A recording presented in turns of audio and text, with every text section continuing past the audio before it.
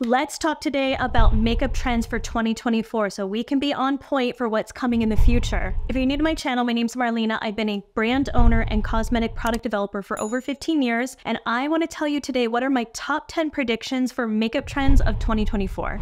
Coming in at number 10 is thin brows. Now, I said this last year and I still am going to say it again this year. I'm already seeing it on the runway. I'm seeing people in real life starting to go for a slightly thinner brow. We are not talking about razor thin from the 90s like Pamela Anderson or the characters from Friends. I'm thinking it's going to be a more modern take on the 90s brows where it's a little bit thinner, but it's not razor thin. What I sense is that we're going to get away from the fluffy brow trend that we've seen for the last several years. That's going to be lay a little bit more flat. It's going to be a natural shape. We're going to get away from any carving or anything like that we saw many years ago, and it's going to be just very natural with brow gel brushed in, but definitely not as thick of a shape that we've seen for the last 5 or 10 years or so.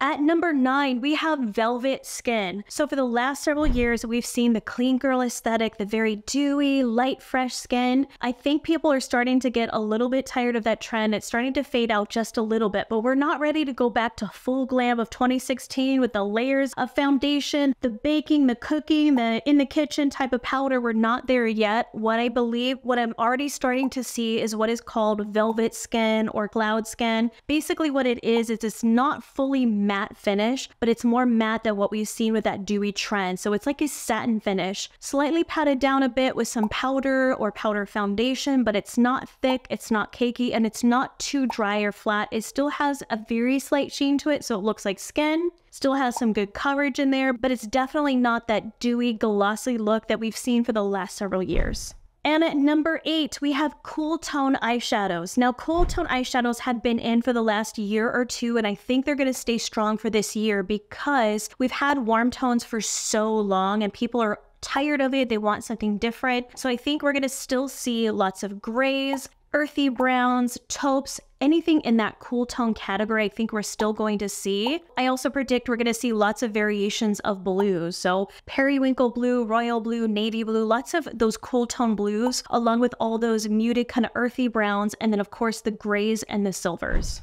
At number 7, we have lip jellies. Now, you guys are probably like, lip jellies, what is this? I really think for this year that we are going to see some very unique lip textures because we've had lip balms, lipsticks, lip glosses, and things like that. I think people want to see unique textures, kind of based on some of the trends that I'm seeing coming out of Korea, which is at the very top right now in innovation in makeup and skincare. I've been seeing lip jellies, lip mousse, textures and things that are very different to what we've had for a long time. Like I keep saying, 2024 is all about textures more than color because we want to see something different that is very tactile. That's where we're at. So that's why I think the lip jellies are going to be coming in pretty strong, especially later of 2024, just to see a different type of format that we can wear on the lips that isn't something we've had for a long time. So we know that the clean girl aesthetic has been around for several years now, and I feel like it's going to start to fade just a little bit, especially when it comes to eyes. I think people are ready to wear color on their eyes again, but it's not going to be full glam like what we saw at the peak in 2016. I predict that it's going to be placement of color in one area. So you'll have a bright blue on the outer corner, or maybe it's a pastel blue eyeliner in the inner corner of the eye. I feel like we're going to see pops of color, but just very strategic place. So it's kind of like a mix of the clean girl trend right now mixed with the Instaglam for 2016, like they had a baby, and we have something that's kind of in between. It's not super clean and light, but it's not full glam. It's kind of in between with just little pops of color. At number 5, we have subtle glitters. Now, glitters kind of have their moment. They come and go, but they've been around forever, to be honest, and people are starting to really love them now, but in a more subtle way. By that, I mean, you'll have a pop of, say, a glitter pigment that's just on the lid, tapped up to the brow, or maybe a cream shadow like this that has an iridescent feeling to it, and that's just dusted all over the lid. We're seeing glitters in more subtle ways. It's all about texture. I think 2024 is huge right now in unique textures and finishes. So it's not just a matte eyeshadow or just a shiny one. It's like glitters, but slightly iridescent. So it feels like there's texture there, but it's wearable for every day. It's kind of continuing the trend from that Euphoria makeup, but maybe even toned down a little bit more. That's why palettes like this, the Nanessa Myricks one, has been really popular because you have different textures in here with some of these like flake type formulas. Can you see some of that where you can just pop it on the lid? It's fast and easy, but it's unique looking and it's not a traditional format of an eyeshadow. At number 4, cream foundations.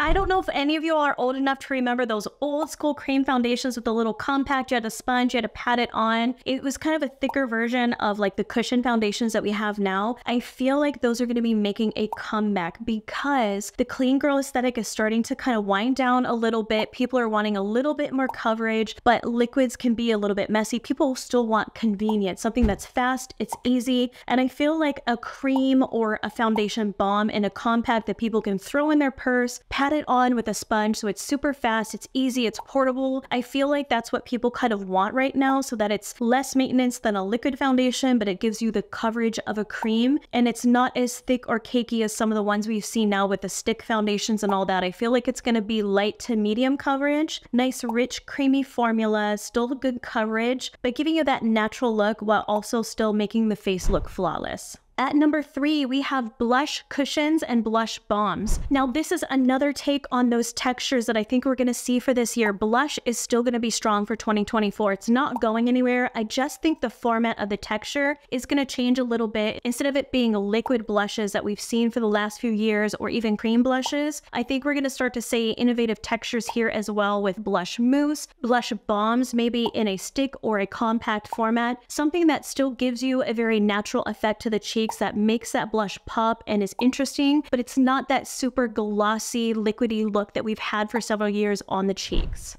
At number 2, we have colorful lashes. I have seen this requested so much in various places all over the internet of people want colorful mascaras again. And I've seen it on the runway. We saw it. Prada had their fall runway this past year and we saw their looks having colorful mascaras, colorful lashes. And there was another fashion show that had it too. So we're already starting to see it in fashion. I think it's going to cross over to mainstream makeup by mid to end of this year, where we see colorful mascaras in bright blues, plums, bright purples, maybe even colorful lashes coming back in. That's kind of my prediction that I'm seeing as people want that back because it's a fun way to go back to that strategic color placement of color without it being over the top and too much glam and taking too much time. It's literally you can just pop on your lashes a bright color and have it be fun and innovative without it taking a lot of work to do.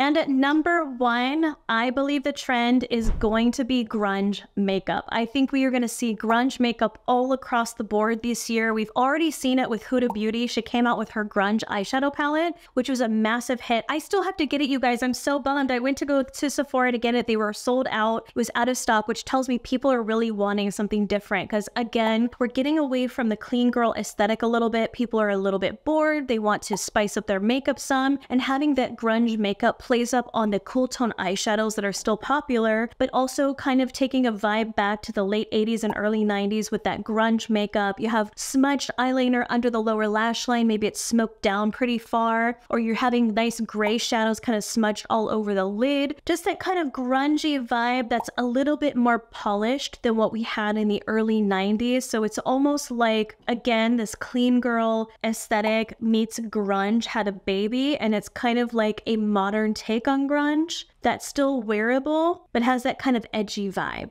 So let me know in the comments below what you guys think are going to be the makeup trends for this year. Let's see what kind of ideas will spur on and what actually happens the end of this year. So don't forget to subscribe to my channel for more amazing makeup content and come back next week for another makeup video. You guys have a great one and I'll see you soon. Bye.